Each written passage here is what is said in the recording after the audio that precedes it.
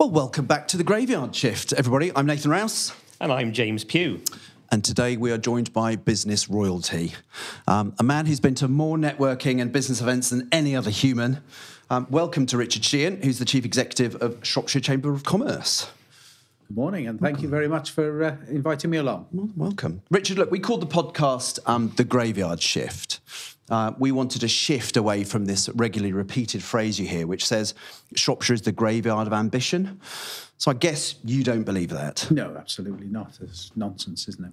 I think there are reasons why we're a best-kept secret, but no, absolutely not. That's nothing could be further from the truth when you actually spend time engaging with the business community that we have here. It's fantastic. Yeah.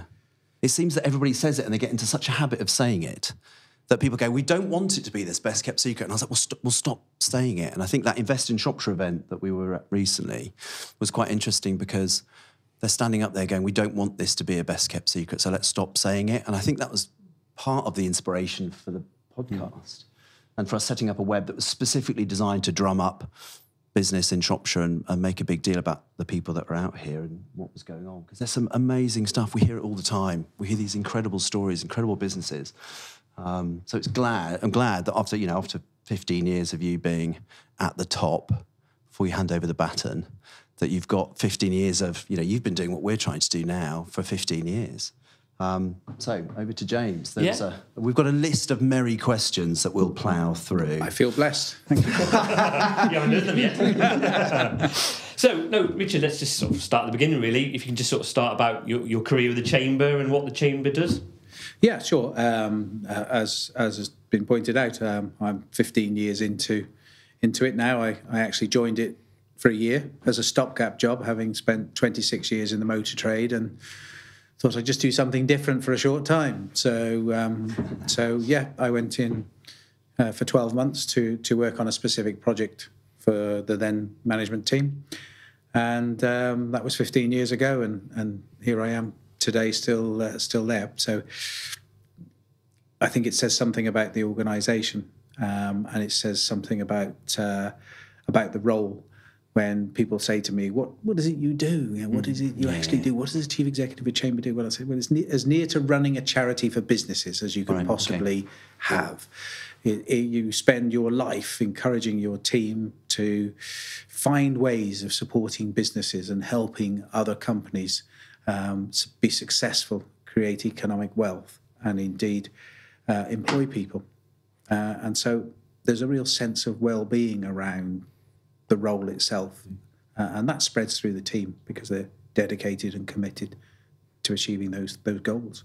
Is there a kind of other chambers? Do you rank yourself against other chambers? Are there kind of other chambers that you go, we'd quite like, we're a bit better than Staffs, and maybe Worcestershire, we'd like to... Is there a kind of a pecking order, a hierarchy of chambers? There's a benchmarking system that's we're all accredited by the British Chambers of Commerce, and there is a benchmarking system that measures everything bar shoe size and length of your fingernails.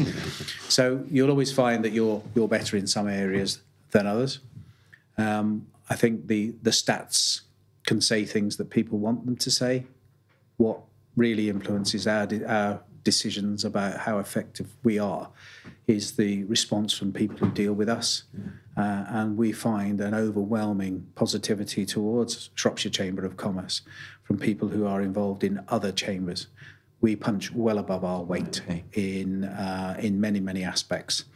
And in some cases, we are also a best-kept secret to our business community, and it is a relentless communication task across a very large geography. Yeah. What do you put that down to, Richard?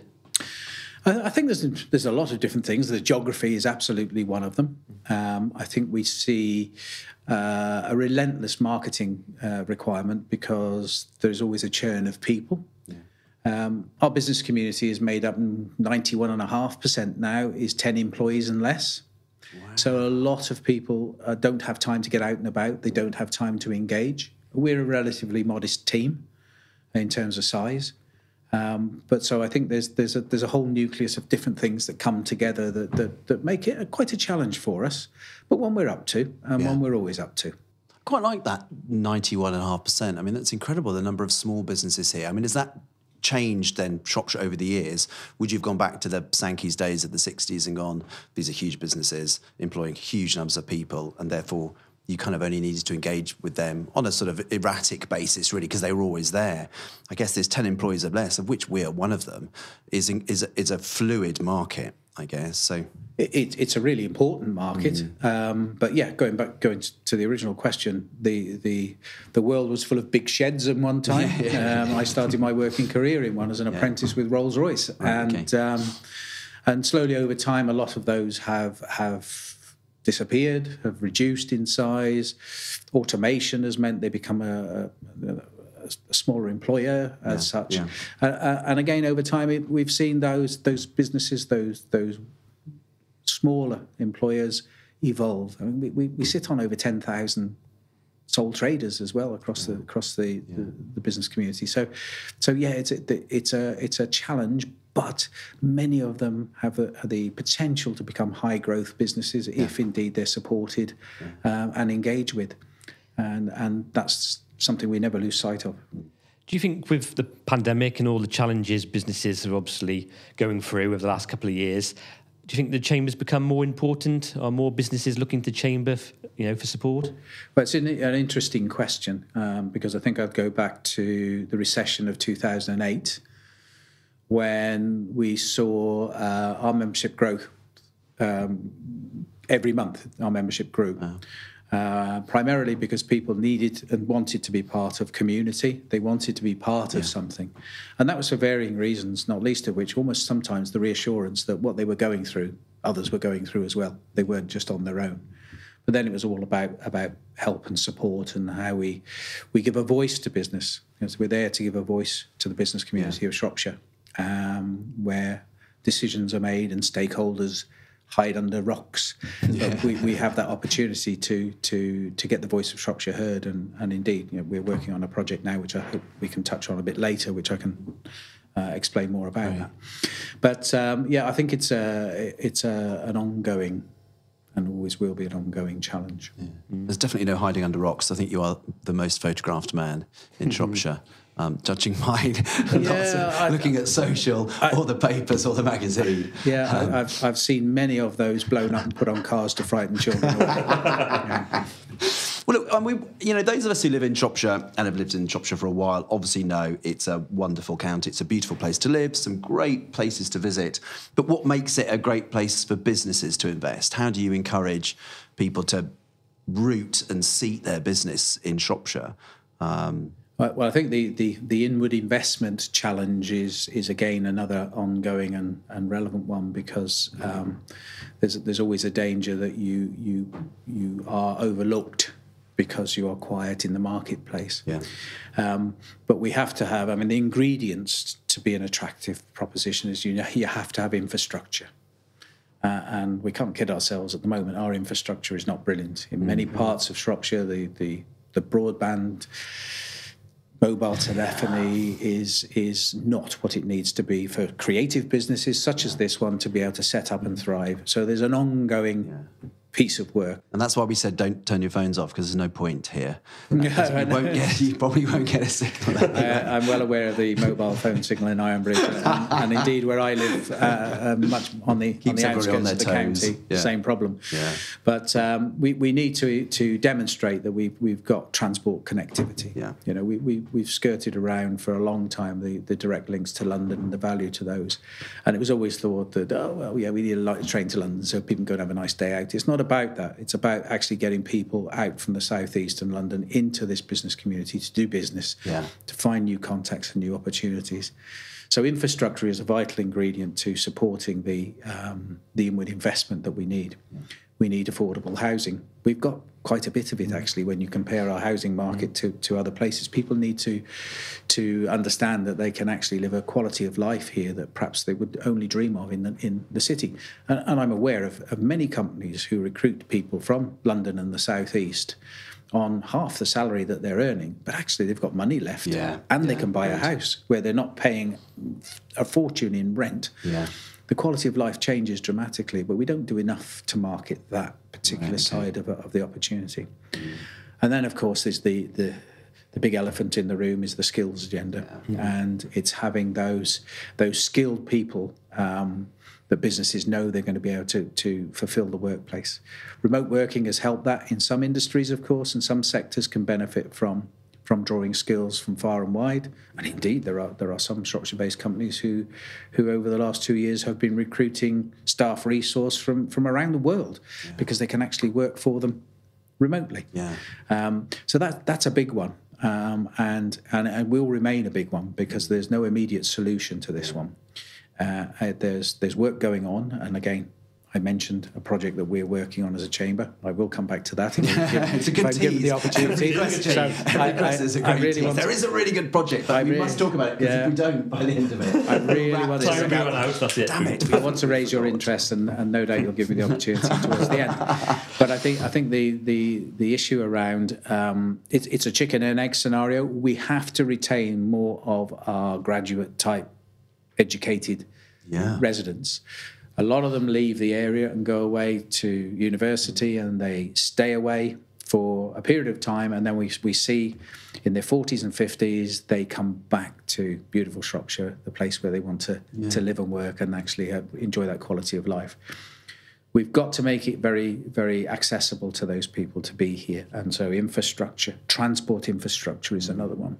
You go to a city or an area that usually is surrounded by a university, the public transport is there, it's supported. Here, it's a disaster in most cases. You know, the rural communities are punished and neglected for being so, and that's totally wrong. So there needs to be more work and more investment into that as well, so that we've got a really good joined up approach to hang on to the people that we've got, further develop the people who are already in the workplace, and free up that business and development land, because of course the building of new facilities, and we're here in this magnificent old building today.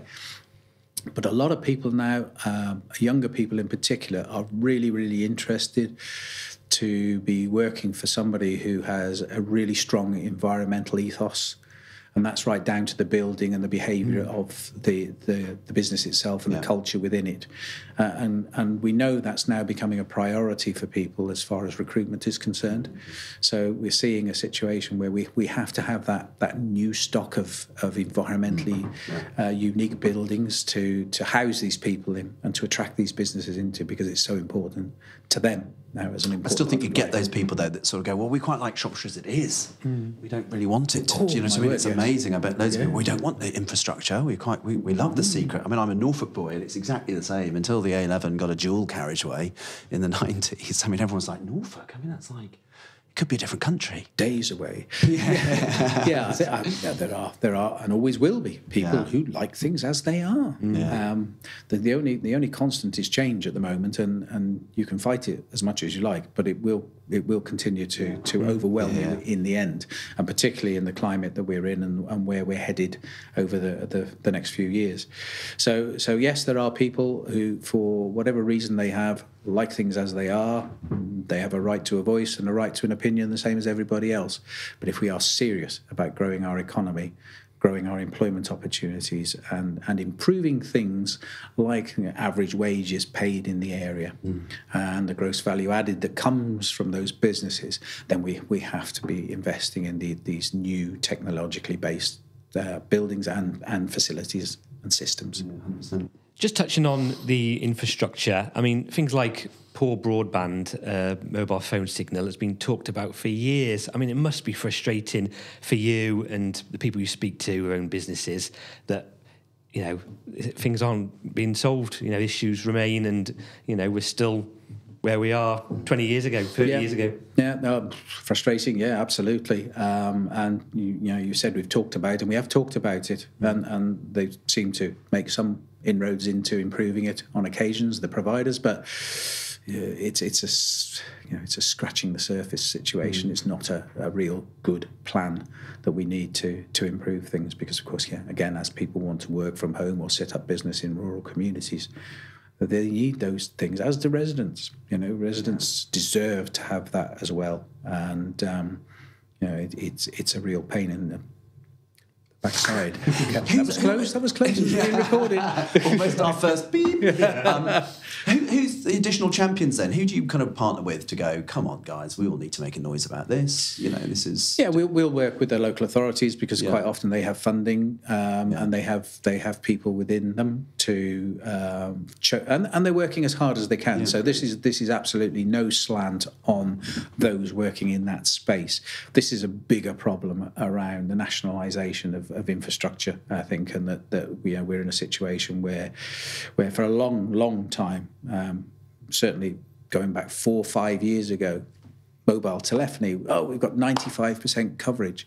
But I was the really unfortunate person who drove around those 5% of Shropshire where there was no phone signal. And today, the same problem. I cannot have a conversation on my way to the office. No, join the club. And I am hands-free, so it is legal at that time. So I will emphasise that as I'm making a point of it. But I cannot have a conversation. No. You just can't. And actually, a lot of people extend their working day and their journeys to work, particularly in rural communities, when it can take you 3/4 of an hour to get somewhere and 3/4 of an hour at night. You can extend and do normally extend your working day by being able to function as you move. Not here. No, most days I have a conversation probably in the car about 7:45, and it's like, oh, hold on a second, I'm going down Jiggers Bank, I'm going to lose you in the dip.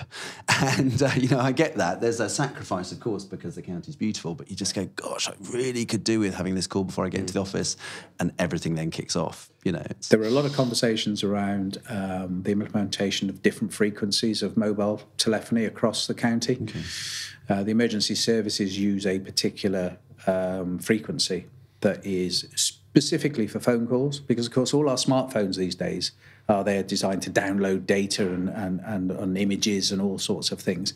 So they need to work on a particular way that a normal telephone just to make a phone call doesn't need to.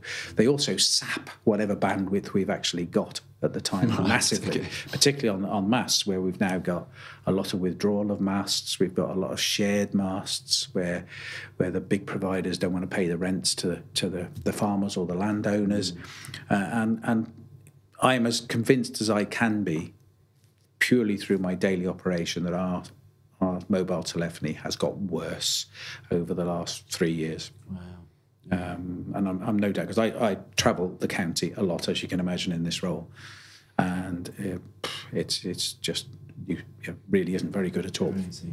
So there's a massive opportunity, of course. So when you've got a problem, you've got an opportunity, and work is going on.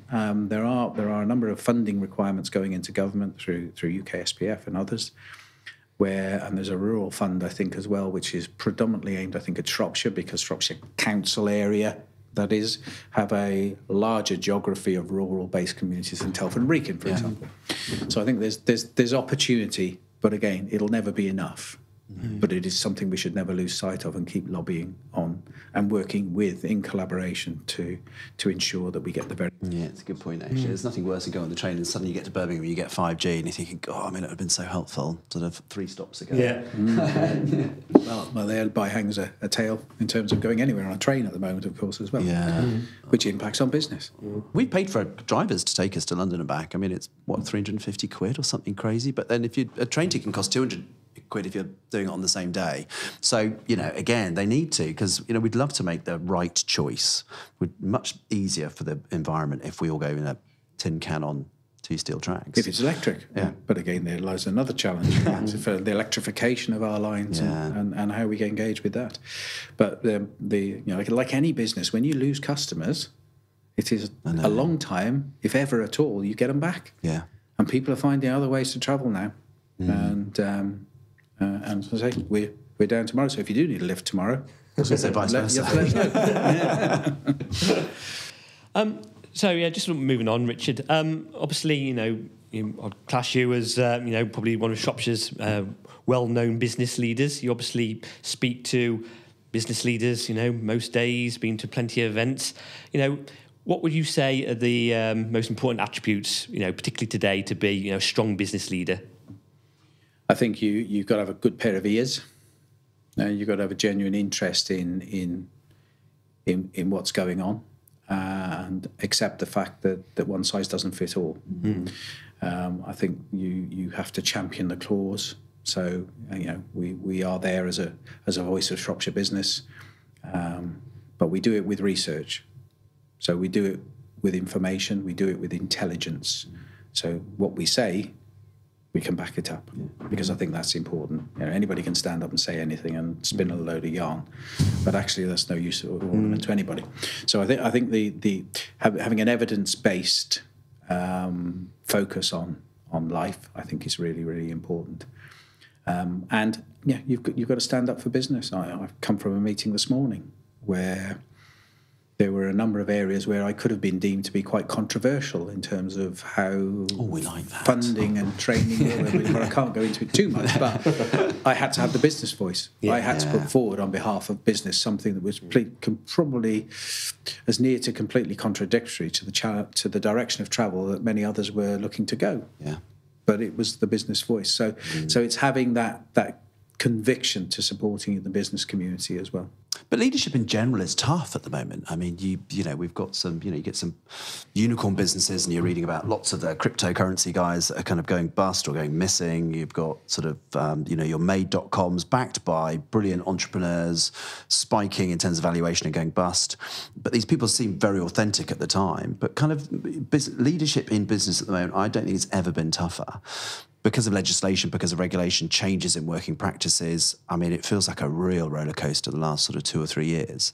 But do the attributes stay the same for leadership? Is that something that resonates throughout, regardless of what turmoil we're going through? I think the qualities of leadership remain the same. Right, okay. They don't change. How you adapt to them and how agile you are with those, obviously, is what is the key to moving forward. I think the last 2 or 3 years have been tough. The last 15 years have been tough. I've been involved in the chamber over that time, and the credit crunch, as it was termed, and the recession we got hit by, obviously didn't help. Brexit has been, we know Brexit's had a massive impact. Car crash. But not in Westminster, apparently. No, it's all gone very well. But the reality behind it is that we are in a situation where the impact on the workforce, particularly for, again, our business sector makeup, where we've got agriculture, we've got tourism, leisure, hospitality, all of which were supported by migrant labour massively, and that disappeared overnight.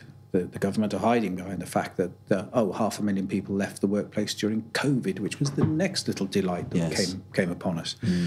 And they did leave the workplace. Some of them will come back. I think their relationship with work had changed. They evaluated life and thought, I think I can manage as I am. I quite like being at home, and I think I can cope with less money, but I can get by. Well, of course, the inflationary pressures now are going to dictate that for some that won't be possible, and they will look to return to the workplace at a time when we need to strengthen the workforce, but at a time when we also know we are going to be facing some very sad failures in businesses across our community, and that will release people into the workplace as well. So we'll see over the next 9 months a movement of labour that will help the problem, but it certainly won't solve it.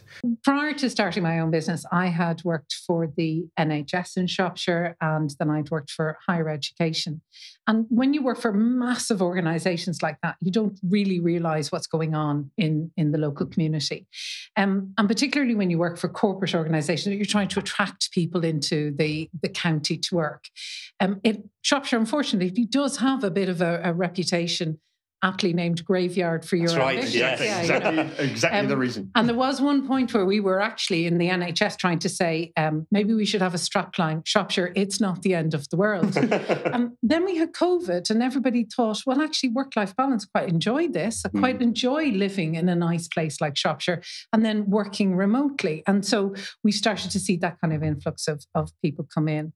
But it genuinely was only when I started my own business that I realised just how many businesses are out there and how many businesses started in Shropshire and are now, I hesitate to use this phrase, world-beating, but they are genuinely world-beating. Deborah Mitchell, brilliant example of a businesswoman who started off at a kitchen table in Shropshire, supported by Women in Rural Enterprise, SAWAR, which of course started in Harper Adams in Shropshire. So Shropshire has always been a great incubator for small businesses. a lot of us quite happy to reach a sort of small and medium size, but significant numbers just end up growing and become world beating. Mm-hmm. It's a good plug for Deborah Mitchell because we've got her come in for a podcast in January. So she's the most interesting lady. We have to make sure that this one goes out before that one. That's right, yes. Otherwise, Jack's editing is going to be a nightmare. Now, clearly, that isn't a Shropshire accent. No, it's not. No. So you're not from here originally? I'm not from here originally. Do you want the story I tell? Yes, please. Give us the background. So I actually met my husband, who is a born and bred Shropshire lad, a Shrewsbury Town supporter, but we won't hold that against him. Good boy. And we met, and he was working for the NHS, and I was working for American multinationals, and I moved for love. So I've moved over, and I'm here since 2002. So my entire family think I speak with an English accent, and everybody else thinks I'm somewhere mid-Atlantic, somewhere from America, but that'll be a convent school education for you. Well, Jack was very excited when I told him that we got an Irish-speaking lady coming in, weren't you, Jack? Oh, yeah. Poor Jack. So you moved over to Shropshire to be with your husband, and now that you're settled here. Oh yeah. Love the place. Very much so. It's very strange because you find similarities with Ireland in Shropshire. It's very like the west of Ireland. And Shropshire is very much not what you know, it's who you know. Business connections are a really important thing in Shropshire in a good and positive way, not in a sort of, oh, well, we couldn't possibly give you business because we don't know you. Business recommendations are fantastic in Shropshire. And Shropshire is the very definition of buy local. When you look at all of the businesses, Newport, a sustainable fair trade buy local town. Yeah, absolutely. And that's replicated right around the county. And there was a business networking meeting I went very early on when I started the business up, and it was in Oswestry. And this German lady was having a chat with me, and she owns a business there. And she said, but of course you're not from Oswestry. And I said, well, no, I'm from Shrewsbury up the road. And she said, yes, but we like to try and deal with Oswestry businesses. And I'm thinking the irony of this woman from Germany, me from Dublin. Absolutely, and, but we like to buy local. 16 miles up the road, it can't be. Absolutely. And we were totally in with the whole idea of we must buy locally. Fantastic. And that's great because, of course, all business is local. All politics are local. Everything is local. Absolutely. And it's very important to Shropshire business, I think, that they not only speak about giving back to the economy, but are seen to be giving back to the economy. Is there a problem, a potential problem of that then becoming too insular though, and looking too much locally, or does that not bear out? So back to the whole graveyard of your ambitions, and this is where you go to retire. Yeah, I think traditionally, and I'm thinking back to my NHS days, it was always very difficult to try and keep young people in the county, very much so. And, the Chamber of Commerce and others have done fantastic work around apprenticeships, Telford College, Shrewsbury Colleges groups. The amount of apprentices programs on offer are fantastic. I think if there was a observation rather than a criticism, because it's very difficult to be all things to everybody when it comes to infrastructure. But I do think public transport is a bit of a challenge. I think a lot of people would agree with you on that. And it's by definition a rural county. It's the largest rural county in the country. So it is difficult to get from A to B. And public transport hasn't quite kept up with where people feel they need to be for home and then work. Not everybody wants to live above the shop. So exactly. I do think that's a challenge. But having said all of that, businesses are very good about trying to give attractive offers to keep people in the county and keep young people in the county and make sure that they can see their career developing in the county. Do you think it's becoming easier to convince the young people to stay? Well, I look back at when I was 18 and 19, which, as my nieces are fond of saying, in the last century. And I think most people do want to have a chance to try something new elsewhere. Gap years weren't around when I was in school. You went to school and you stayed in school and that was it. But, I think a gap year is a good thing. It gives people an opportunity to have a look. I think if there is one thing that Shropshire Business can do to try and persuade young people to stay in the county is to give work experience. We've given work experience, and I'm a small business and two of us work from home and one has works from an office. And if I can give work experience to somebody or a university placement student, then anybody can. And you look at what I do, I'm constantly out with clients, a lot of confidential stuff, but it's about prepping the client and saying, would you be okay if somebody sat in on the meeting so that they could see what it's like? And do you find that the most people are willing to have somebody sat in? Absolutely, but they think they can't do it. They assume that there's going to be a lot of barriers in the way. And work experience is one of the best ways because, of course, it introduces young people to the world of work, which is totally different to going to school, let's face it.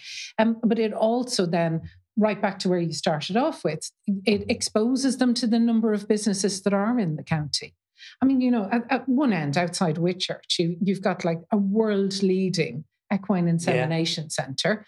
And then right down at the other end, you've got foodie heaven in Ludlow, and everything in between. So there is literally something for everybody. And the more businesses that sort of say, come along, have a week with us, have a couple of hours, have a morning.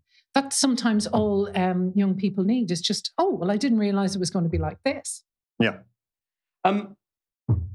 Lead us on to a bit more about your business. Is it fair to describe you as a problem solver for businesses? We are. It started off as that. It started off as, this is how you deal with a disciplinary, this is how you deal with a grievance. And, there will always be that kind of stuff. And of course, the bread and butter stuff that people hate doing, like the policies and the procedures and the contracts. A lot of my work now, surprisingly, is much more about culture within organizations and helping managers manage people. Because, of course, in a big corporate, everybody's idea is, well, HR are there to manage all the difficult people. And I, as a line manager, I can be the person who tells them they were marvelous. Whereas actually being a line manager is very difficult. You have to do all the good and the bad. And performance management isn't just about the poor performers. It's also about how can I retain the really good performer. So a lot of our work now is far more about helping line managers develop those skills. That said, we've got a shed load of disciplinary and grievance work on at the moment. It swings and roundabouts. Yeah. I mean, you talked about this off air before we started, but why are you dealing with more grievances in the workplace?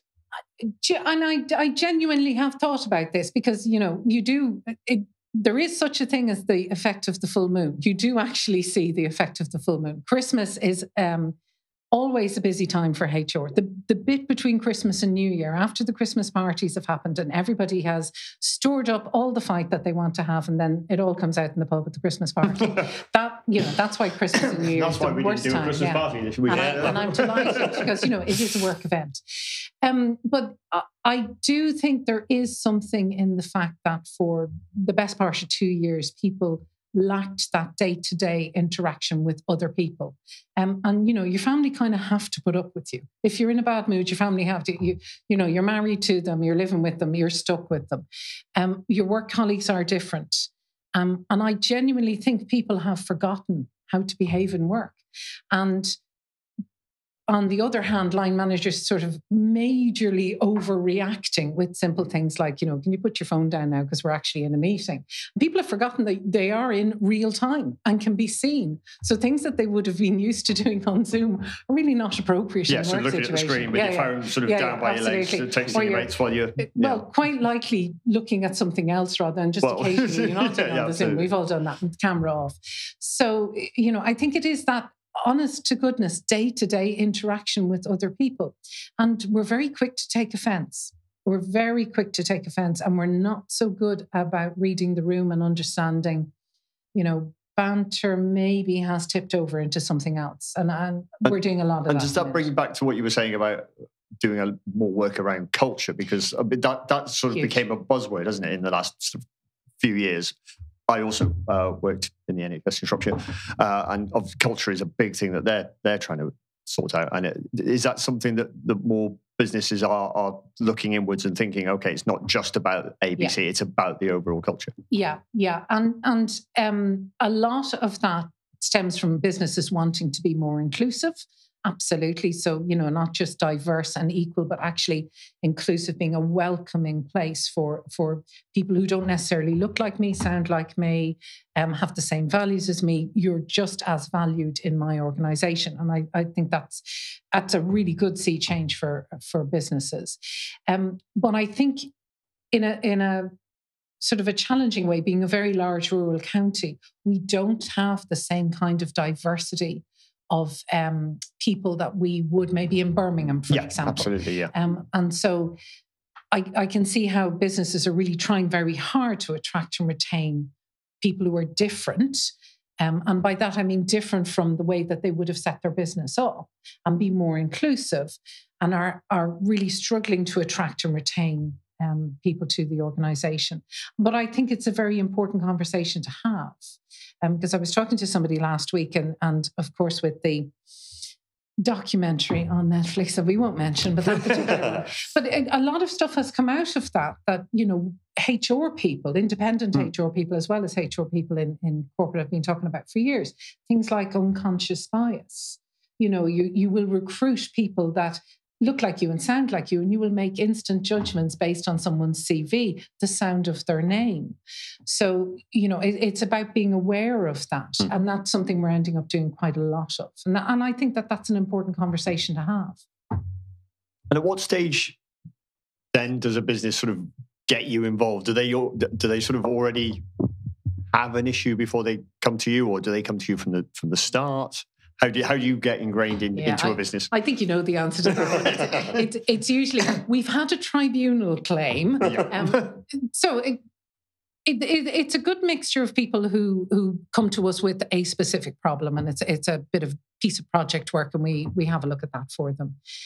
We had, particularly when I was starting, there were a lot of startup companies who were looking for the basics, policies and procedures. And I love those clients because they're the clients that you started with when they were starting. So you know about them, and you're almost a part of their team. If they ring up and say, well, I've got a problem with James, you know which James they're talking about. It's similar to the way we approach things. You don't want to be seen as the company that does this bit for my company. You want to be seen as part of that business, and people know you as their HR, not. Yeah. And in a strange way, it's good if clients we only ever touch base with them once a month and see how things are going, because you've almost done your job right. You've got them, you've given them the confidence to actually deal with those little problems. Because, every disciplinary and grievance is huge if you've never dealt with one before. Every investigation is terrible, of course, if you've never done one before. Every interview is awkward if you've never done one before. We want to make sure that they don't get complacent about it. So we do touch base a lot with our clients, just, how are things going, and so on. And a lot of our clients use us now in their development plans going forward. So we're thinking of restructuring, we're thinking of expanding. They will have proper conversations with us right at the very beginning. So we're their HR department. We just happen to be outside. We're not in the business. And there's a lot of benefit in that, because first of all, we don't cost as much as someone online. But secondly, we do bring an external view.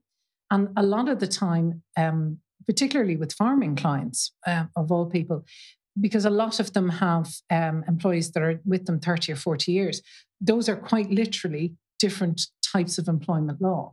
And so you're bringing the knowledge from one client to another knowledge, and you're sharing it across the county. So it's a good thing. Would you say that sort of the pandemic has caused more businesses to come to you for advice? And what are they coming to you for, asking for?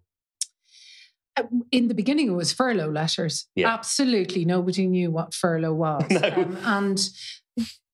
I ended up sort of sending out quite a lot of quick, chatty, don't panic, we don't know either, but here's what we think it is, emails to clients. And then they sort of spread out around the county. At one point, there were like 15,000 businesses were getting these little snippets from me going, okay, wow. This is how you spell furlough. This is what I think it's going to be. And nobody knew how to pronounce it for a start, So you must be used to people not knowing how to pronounce with your I answer to anything. I literally answer to anything. And I don't let it worry me, because it looks nothing like it's spelt. Furlough letters were the ones where it started. And then we had that little dip where people weren't sure were they able to carry on, because they, and fair dues to the government, because they didn't have to put their hand in the pocket as much as they did. And so there was a significant amount of support. I think once everybody sort of realised what they could do, and don't panic, don't make any hasty judgments, most businesses were able to keep going. There are certain pockets that have really, really struggled. Hospitality. Of course. And that wasn't just COVID. That was also a significant number of their part-time or casual worker staff left the country, essentially, because of Brexit and then also because of COVID. Following on, though, from that, those businesses that did manage to weather the storm more or less used up their reserves. And then when we had the cost of living crisis, they've literally no pot to go back to. There's no little magic money tree, as a minister once said. And that has proved very difficult, because most businesses do want to do the right thing for their staff. Of course, businesses are in business to make money. We're all in business to make money. Otherwise, we can't live. And, there's no point being coy about that. But you want to do the right thing by your staff. And the trouble is, if you've got 5 staff, all of whom need a pay rise, but your budget will only allow you to do it for 4, that means you're going to lose someone. And that's a very difficult decision for a business to make. And that's where we end up having those conversations. Particularly, I suppose, with a small business as well, because it feels more personal, I guess, when it's a smaller business. Hugely. And that's a whole set of problems in itself, because when somebody sets up a small business, they go on personal recommendations, they hire their friends, their mates, and then if something difficult happens, it's very difficult to have a conversation with the person you see as your best friend rather than your employee. The flip side to that, though, is, with all of the challenges around cost of living and so on, the busiest time that any of us in HR department land have ever had was the last recession, because people like me, and I'm genuinely saying people like me who were made redundant, may have been given a redundancy package, did their sums and thought, actually, I've always wanted to go into business for myself. And that's exactly what I did. That's exactly what I did. And we're starting to see that. A lot of small businesses starting up. A lot of people thinking, well, if I don't do it now, I'm never going to do it. And off they go. And it's great to see, because it's that kind of entrepreneurship will help us move out of recession and growth.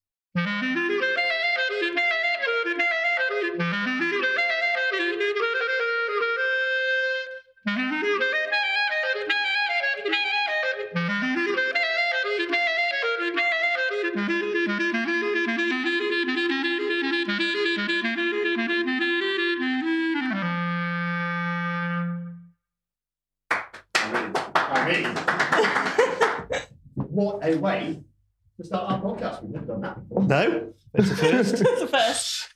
Thank you for that lovely musical introduction. It's only right we begin by asking about your passion for music. When you're not speaking on stage, you're performing on stage. How do you blend your musical background with, your business world?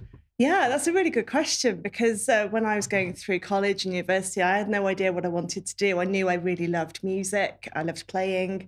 I was doing shows and orchestral stuff. But I didn't really see that as my actual career. So I did a business studies degree. And at the same time, I carried on doing all of my music. And I started doing shows at things like, do you remember the old music hall in Shrewsbury? Oh, yeah. We certainly do. Yeah, so, proper old school before we had Theatre 7, and just started from there. So I went into the world of IT. So started off as a software tester, and then I'm now actually running my own IT business with my husband. But alongside all of that, I've carried on with the music. So I play with the Birmingham Philharmonic Orchestra. I play in a lot of musicals around the Midlands. I do a little bit of teaching to give back, to try and excite kids into music. And then one day I was thinking about the skills that I've learned through playing and being a performer. And I thought, is this why I'm quite comfortable speaking and being in front of people? It's because I've been used to doing concerts and performing. Sure, yeah. So you're up there with people looking at you anyway. And that started making me think about, there's a lot of focus and education about the STEM subjects in English and maths, which I agree are really important. But I often feel like the arts are being squeezed and almost like played down. Whereas to me, I feel like this is where you get kids really shining, being creative and developing those entrepreneurial skills, things like, listening, speaking, confidence, thinking outside the box. And actually, when you're running a business, those are the skills that you want. You don't want little robots, do you? You want them to be able to think. Well, it's quite interesting because there was a study which I was looking at yesterday, which the Times report on, which was about sport in school and how that's been shown, which I think everybody knows, but you almost need sort of a bunch of academics to come along and tell you that they've proven it. The whole healthy body, healthy mind thing. And they have proven that kids who do marked amounts of sport at school see an upturn in their mental health. There's so many studies that link music to mental well-being as well, that it seems crazy to then cut the budgets for that in education. Yeah, absolutely. And this is why I've got involved with the Federation of Small Businesses, championing things like skills. And I'm always talking about arts and creative, even though I'm running a tech company. And yes, digital skills are vital. I want to push that real arts and creative agenda. So I did the TEDx talk and I was talking about why I blend those skills with the business world. And I touched on things like that study about, there's scientific studies showing that students that play an instrument actually do better in English and maths. So why are we trying to push it out the way? But it's also used for rehabilitation as well. So, patients that have had brain traumas or have been in comas, music actually helps them recover. It helps with cognitive function. It helps with sort of fingers and coordination skills. So, it's just got so many benefits. Leads us on nicely. You mentioned it. Your role with the FSB put you in a perfect position to comment on, Shropshire's fantastic mix of small businesses. And why Shropshire is a great place to do business. Yeah, absolutely. I think there's so many small businesses just doing amazing things. And, the economy is made up of like 99% of small businesses. And often when you go to these like big government things, it's all about cornerstone employees and big employers. And I'm like, yeah, but what about that person there that's doing amazing stuff with artificial intelligence? And they're a small business in Telford. So I find it a really vibrant place. And I really like the way that the FSB gives business owners opportunities to champion various different things. So they have various different policy champions and all sorts of different subjects. So the one that I'm leading on nationally is skills and apprenticeships. So the next minute, as soon as I took the role on, I'm leading a conversation with the Treasury and the Department of Education. Fantastic. We're talking about, what it's like to have an apprentice and go through all the paperwork and the hoops they make you jump through from our point of view. And I was giving them all these examples about, where their website doesn't work and the process you have to go through. And they were like furiously writing it all down because they're so in it. They can't see the you have to have the lived experience, don't you? Because we've been through it last year. We tried to bring an apprentice on board and in the end it fell down because the process itself was arduous anyway. And then we got right to the sort of final bit and the person who was going to come decided they didn't want to anymore. I think probably because it had taken so long. Yeah.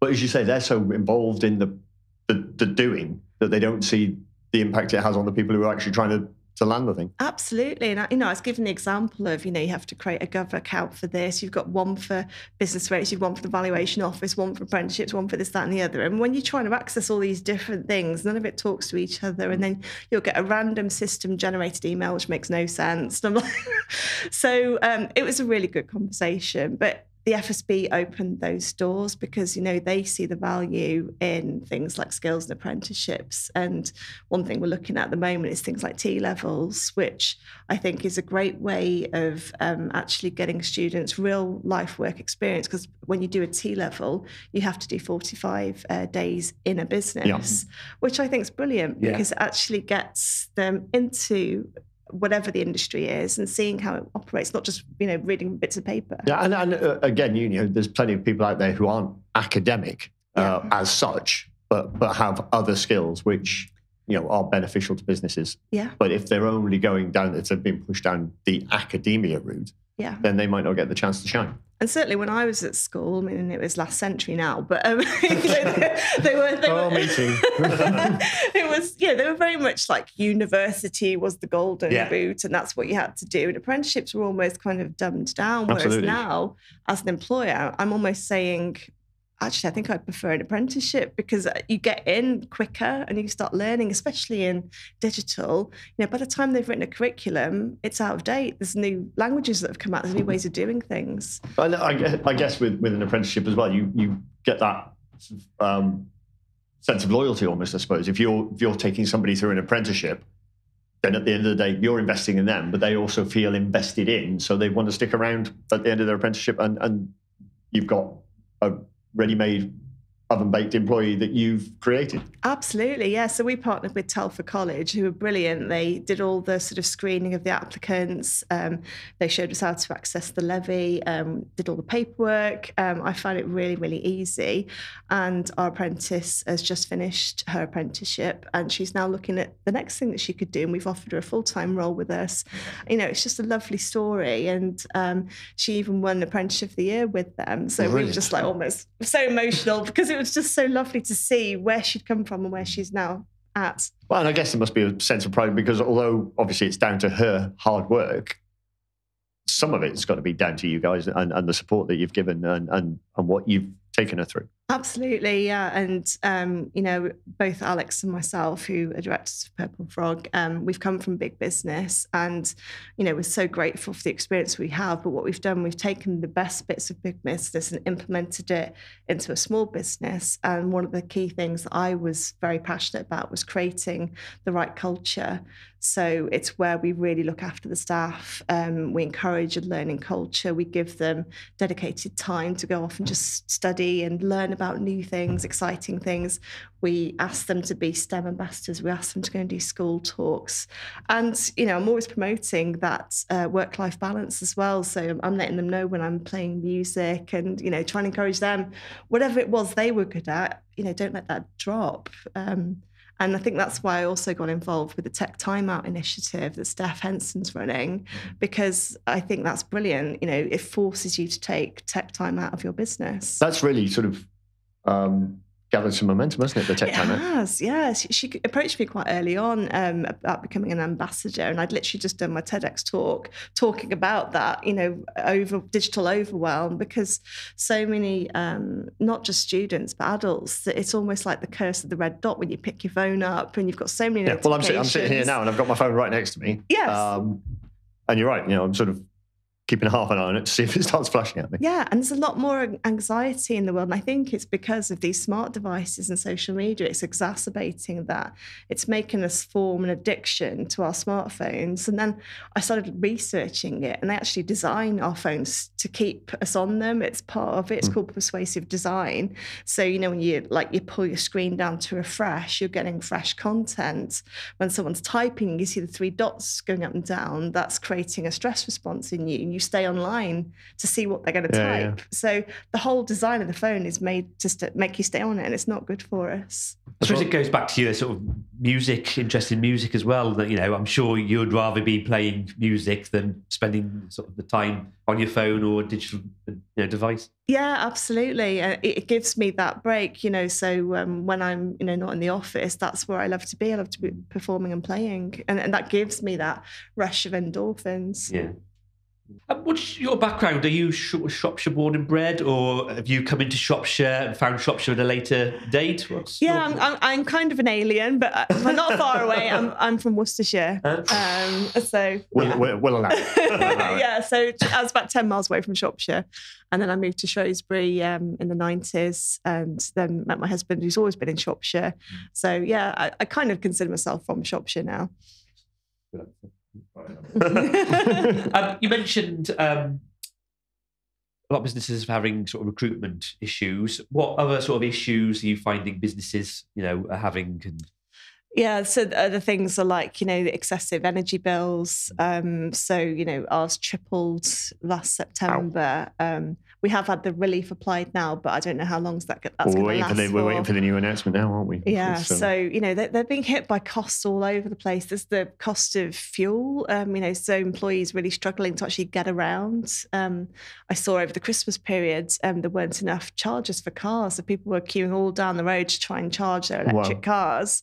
So it's just, there's so many costs being thrown at people, and our offices were being revalued for their rateable values. So I think we were just under the small business rate relief. And then we've had a message saying, oh, now you're just over, so you can't apply for that now. And I'm like, have you just pushed us over so we can't apply for that? Yeah. So there's a lot of challenges like that being thrown at businesses.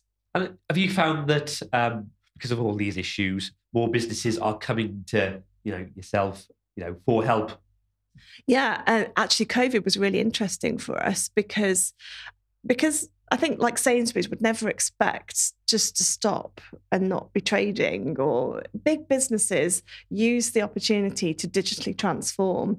So they were turning to us to say, yeah, that massive piece of work about data analytics and moving everything into the cloud, and let's look at machine learning. We can do it now because everything's turned off. And so we were really busy because of the area we were in, and so many companies were using it as that opportunity to do things that they literally said they didn't have time to do before. I know it's interesting because you see it with sort of so many things, but all as terrible as COVID was, it provided, like you say, a lot of opportunity for businesses to do things they probably should have been doing anyway. But as usual, the day job got in the way and they didn't have the headspace to. So then COVID came along, they were forced to do it. Have most of them kept that going, or some of them sort of reverted to type and gone, okay, we did that, it got us through the pandemic, but now we're back, so we don't need to worry about that anymore? Or is it something that they've kept going and transformed? Yeah, it's definitely transformed and kept going.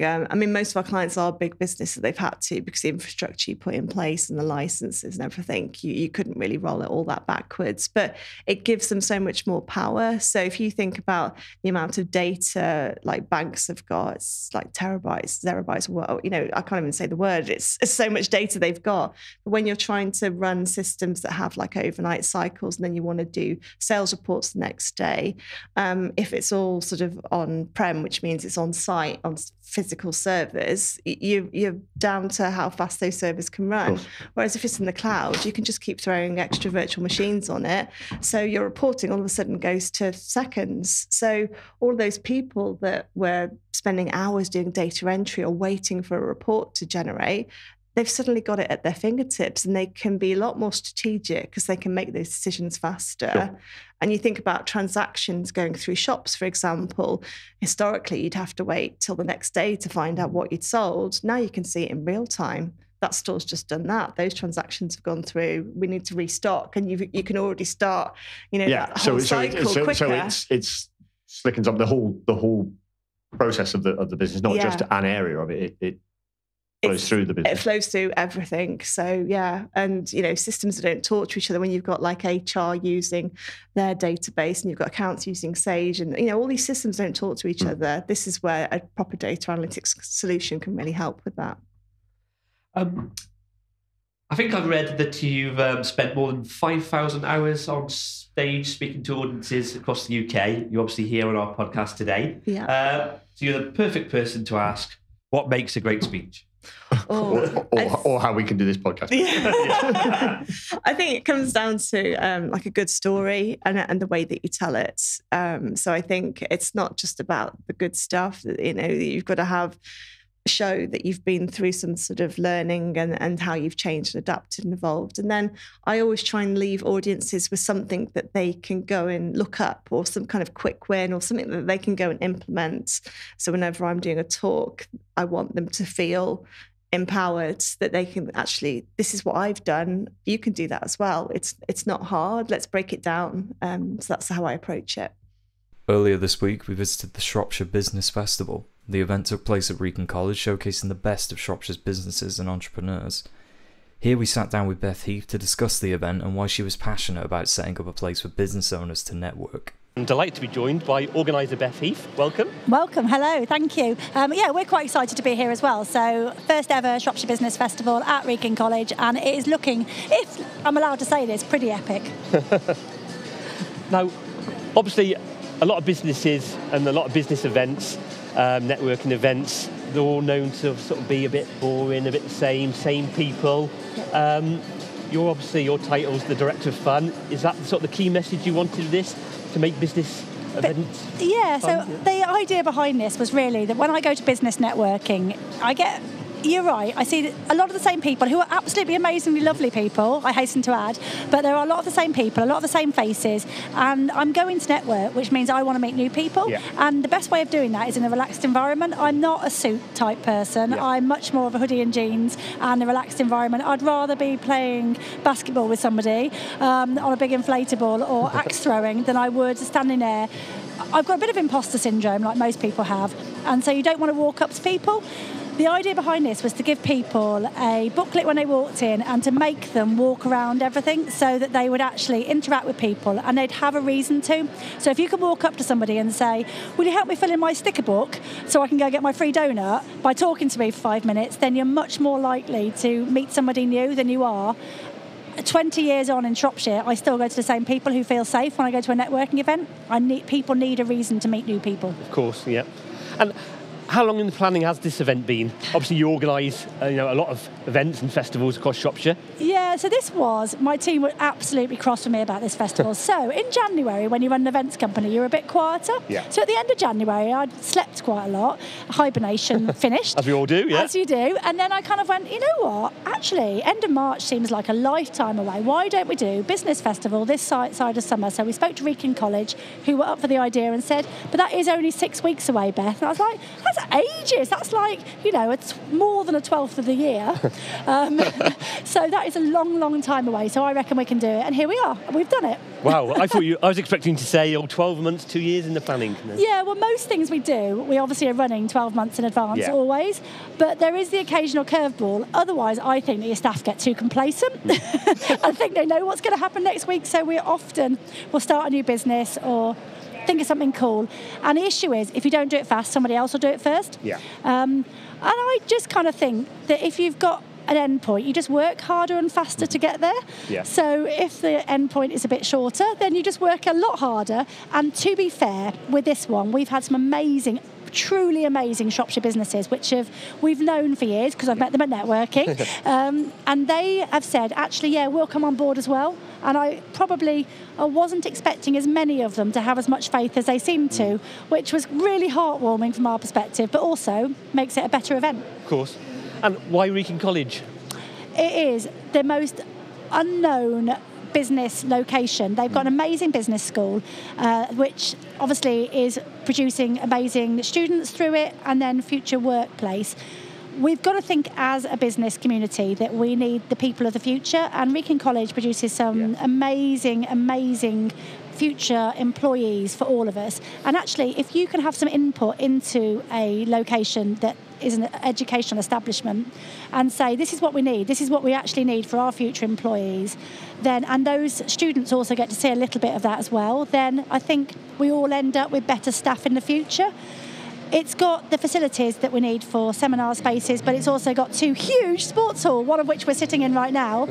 I like things that are not marquees because I don't have to build them. They've got proper walls and we've got heating and everything. That's amazing in my world. If it's a bit windy, you are not scared of them blowing down? No. So on Saturday when we were putting up the teepees and it was peeing it down with rain and super windy, I think that Wrekin College, is a request for them, need more buildings so we can put up more things for Business Festival 2024. Yeah. So, well, that leads me on to the next question. So you're hoping to make this an annual event, are you? Yeah, this will hopefully, as long as Wrekin College don't hate us after this, this will become an annual event in the calendar. So many people have said to me, I hadn't realised it was going to be so big. Yeah. Therefore, can we get involved next year? Absolutely, 100%. If you're listening, get in contact. You can 100% get involved next year. The more businesses we have here, the more fun it makes it for everybody. Yeah. One of the prerequisites is I absolutely hate pull-up banners. You have to do stuff if you come. We've got people writing letters to their future selves. We've got all sorts of really cool stuff happening here. Office chair racing, axe throwing, driving a lorry. If I meet a new business and I really want them to get involved, it's all about, let's think outside the box. What could you actually do? You could be an amazing PR company and have a podcast that you could bring along. There's all those different things that you could do. Yeah. And I would say to any business that's out there, if you do something like this, whether it is one of the more standard networking things or ours, be different. Don't just win a bottle of champagne by putting your business card into something. People want to make memories. We're all about making people smile and making memories. That's my company aim each year, is to make 1 million people smile, and that is about making memories, because people remember our business then. Yeah. If you've got a pull-up banner, nobody will remember you. Is that the lesson of the day? And just on the Shropshire business community, I've been involved through my various jobs in it for a few years now. Is it fair to say we have got a fantastic mix of businesses in Shropshire, from independents to sort of larger? It's amazing. I have to say, am I the luckiest? I genuinely think I have the best job in the world because we meet the most amazing group of people. If you think for the food festival, we've got 200 local food and drink producers who are doing what they do best and are super passionate about it. What I love about Shropshire businesses is they're super passionate and can articulate why they love living here, why they love doing what they're doing. I think quite a lot of people who are working in Shropshire are doing it because they truly believe it's the right thing to be doing. Yeah. There's not many people that are just here for a day job, and that is the best reason to be doing business in Shropshire. There is no better place on earth. Lovely. And finally, what next for Shropshire festivals? What's coming up? I'm going to Spain on Saturday. Oh, very nice. Hopefully it's warmer than it is today. It is. We have got a whole lineup for this year. So we've got Food Festival in June. We've obviously got Oktoberfest, which a lot of your listeners will know about. We've got a new event this year, which is Shropshire Petal Fields. And that will be over in Newport, and that is all about those Instagram moments, taking a couple of hours out of your day to go and walk through some amazing flowers, walking through some woods. We've got big teepees. It's all very getting back to nature, and it's not been done before in Shropshire, so we will do it first as ever. And we've got Oaken Gates Carnival. We've got a new festival down in Iron Bridge, which is a big 70s festival that we just got signed off yesterday, so you heard it here first. And some other things that I can't remember that are on my thing, so if you go on to shropshirefestivals.co.uk, you'll be able to see the whole lineup. And just finally, obviously, event industry took quite a severe hit from the pandemic. Is it fair to say, we're getting back on our feet and it's getting back to where it was? Yeah, I think that's fair. I have to say, I would do it all over again. And most people would think that an events company would be like, really, COVID, you do it all over again. We learned so many lessons through it. And actually, it got rid of a few people who thought that doing events was really easy, which is always handy to have that because it ruins the market for all of us. So the events that have survived are the better events. Yeah. And so it has made going to events better for everybody because you're not being saturated by people who think they can do it for a living and don't do it safely or very well. So I would say that we had our most interesting year in 2021. That was brilliant because everybody hadn't been out for 18 months. Last year there was a lot of events that came back and popped up, but we did some new things, and then 2023 is looking pretty phenomenal, and the ticket sales are going really well despite apparently a cost of living crisis, which I would like to believe, as ever in Shropshire, we don't seem to see it as badly as everybody else. So fingers and toes, arms and legs crossed that people will keep buying tickets for all of the events. Fantastic. Well, thank you very much for joining me. Thank you for having me. Thank you. Sorry, I do tend to chatter away. You make a perfect podcast guest. That's what the people we like. I'm James from Shrewsbury Food Hub, so we're a food waste charity based in Shrewsbury. So we collect from various different supermarkets every morning, 7 days a week. And then we give out food to various community groups, or we have food shares, which is where anyone can come along and get food. We're entirely based about food waste, so we're not a food bank. We do actually work with the Shrewsbury Food Bank, but we are entirely about getting food eaten and not wasted, because we're all about, we want to work where food is valued and not thrown away. So that's what we're really about. So that kind of comes in two ways. Like I said, we give out food to these various places. And then we're also running our Taste Not Waste challenge at the moment. Taste with no waste challenge at the moment. Obviously, we're in a cost of living crisis. I'm guessing demand for your services is greater than it's ever been. So we as a group, we originally set out to just kind of deal with food waste, but we are very community based. Yeah. So we help a lot of these different groups. So we work with things like groups like the Samaritans, the Ark, which is a homeless charity in Shrewsbury. We save them about 50% of their food budget just by giving them our surplus food. Yeah. Same thing with schools. A lot of schools will have their breakfast clubs, and that's particularly helps those students who are who families may be in a situation where they're struggling, but also we're trying to help people in general with reducing their costs. That's what a lot of our challenge is about, is as well trying to reduce people's costs. So it's about educating people, the everyday person at home who would normally chuck something away. You're saying, don't chuck that away. You can actually turn that into something. Yeah. So it's all about kind of helping people we don't want people to change their lives massively. You know, that's inconvenient for people. It's silly. I wouldn't change my life massively. No, it's all meant to be things that are easy for people to do. Yeah. So the challenge, I'll just talk about the challenge specifically, if that's all right. So the Taste with No Waste challenge, what that is it's all about reducing food waste in the home, as I said before. But it's all meant to be things that are simple, because the average family wastes about £700 a year on food that is wasted. Yeah. So what we've done is we made this challenge. It's 5 videos sent to you by email featuring Steve the Hungry Eye, who's a local chef. He's stood behind me right now, actually. And it's all small things helping reduce food waste in the home. Yeah. So things like taking a shelfie. So it's a really simple thing. Obviously, you know, you go to the supermarket with a list, don't you? Yeah. How often do you buy something off that list? That's not on the list. Well, yeah. Well, when I go by myself, I'm very good, but when my wife comes along, it's a different story. Oh, yeah. So the list goes like that, yeah. You always go on and you always end up getting things that are extra. Yeah. You know, and it's human. We always do it. I do it, 95% of the time. So the thing with the shelfie is that what we encourage people to do is to take a picture of their shelf and take a picture of their fridge before they go shopping and just bring that with them, as well as the list. So then, say you see a great offer on mayonnaise, which is something supermarkets love to do. Yeah. Sauce is a big one for supermarkets. Yeah. So say you see a great offer, you can check, do I have this already? Mm-hmm. If not, great, you can take advantage of the deal, get it. Another thing is we have our fridge board behind with us today as well. And what that's all about is how do you organise your fridge? So, DAF 1, where do you keep your milk?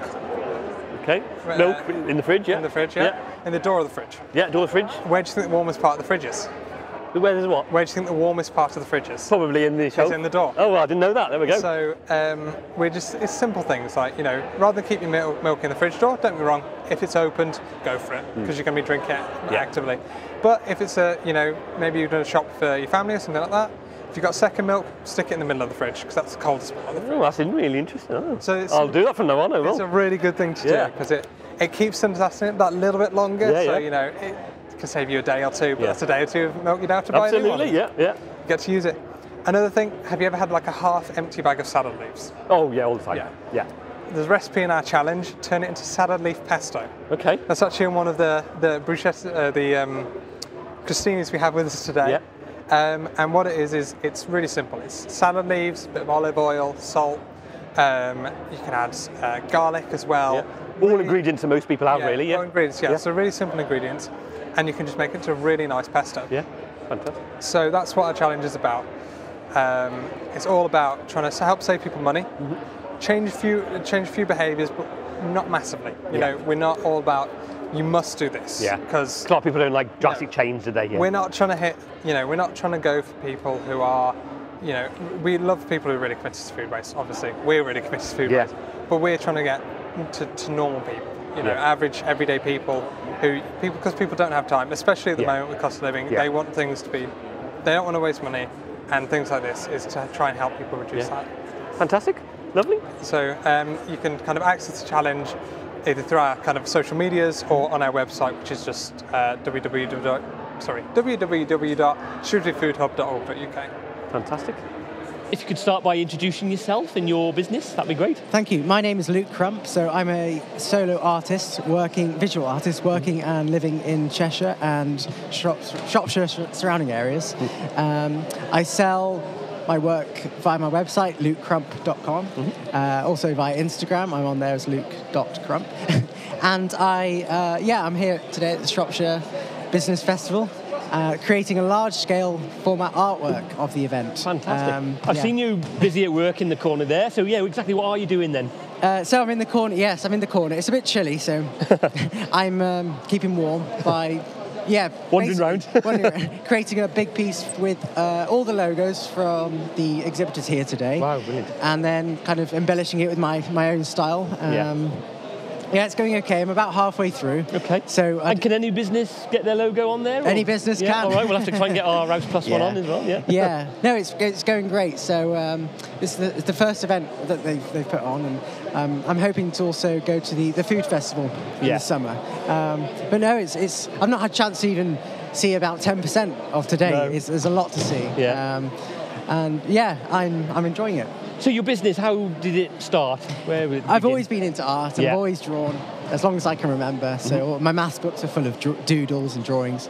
And I took it seriously, I suppose, in the pandemic. I started to think, what do I want to do? And I was in retail, not really enjoying that. And so I went and just set up a website, put more online, put my Instagram out there. And it's snowballed, to be honest. I've worked alongside Adidas and Depop and Monster Energy. And the festivals are a great way of getting me out of the studio. Yeah, absolutely. And meeting people and, chatting with people like yourself. And you never know who you'll, bump into. Absolutely. And do you do many events? Yeah, I've done more like music festivals. Music festivals, yeah. Yeah, this is a bit more corporate. But of course. It's different. But so summer months are kind of quite jam-packed full of different music festivals. And I do a similar thing there. So just create a large-scale piece of the event, normally raffle it off for charity afterwards to raise a bit, but And what's sort of your favourite type of work that you do? My favourite type of work are, I think,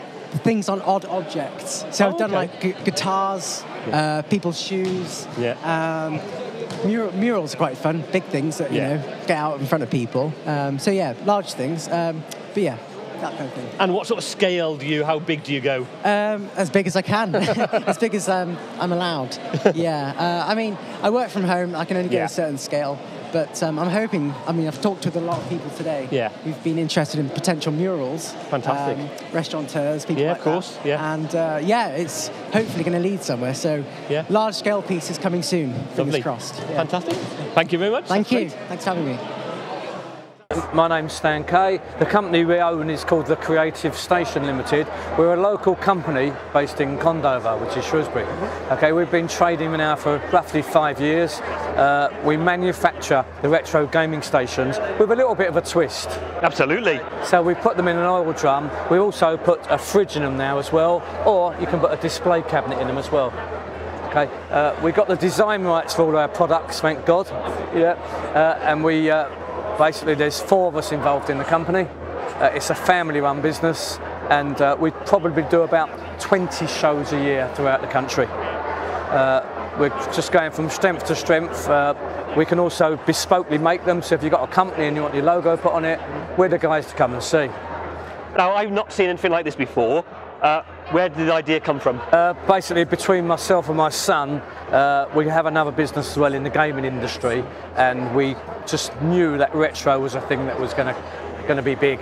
So we put our heads together, and he's the designer, and he manufactures them as well, basically. So between us all, we come up with the idea after making 4 or 5 prototypes, and here we are. Fantastic. Here we are. So, like I say, we travelled the length and breadth of the country, doing about 20 shows a year, supplying everyone and anyone. So it's businesses, it's individuals, people having their homes. So it's anyone from Liverpool Football Club to Pirelli to Bilstein to the normal man who's just got a man cave. Fantastic. And what's the most popular design, would you say? Probably, it depends what show we do. If it's a car show, it's car related. If it's a home build show, it can be anything from a Union Jack to just a champagne one. So so we do 2 models. We do a model that carries 60 games on there, and we do another model which has got 4,000 games. Wow, 4,000 games. So there's a little bit for everybody.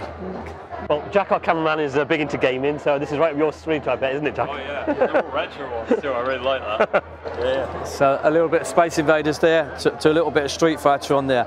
You name it, we got it. And what's the sort of the plan for the business? Do you want to target Europe? The plan for the orders is basically worldwide. Yeah, we're not saying we want to conquer the world, but we do want to. Obviously, we do want to expand. We don't sit still. Hence, we're bringing out new products all the time. The pizza oven's the new product. The beer pump's a new product. So we just keep growing and expanding. Fantastic. And you're obviously at the Shropshire Business Festival today. What made you sort of sign up to come? Basically, Beth asked us if we'd come along. We thought it might be something a little twist that might be a little bit different for us. And just seeing different people and basically see if we can make some contacts and go from there. Fantastic. And what sort of the feedback you get from people looking? you know, they've definitely got the wow factor when you look at them. I mean, everywhere we go, when we sell them, we always get people phone up and say, "Oh, my friend's just bought one, and we have one." I mean, it's great. I mean, some of the people they do like the feedback they do a write up for us as well. It's a little editorial, so it's it works. Yeah, it works. And people can buy them online, can they? You can buy them online. Yes, you can buy them at the show. Have you got a little business unit? We've got 2 business units in Condover Industrial Estate. More than welcome to come over there. We only manufacture from the unit. So our shows that we do are basically our showrooms. Fantastic. Yeah. Lovely. Thank you very much.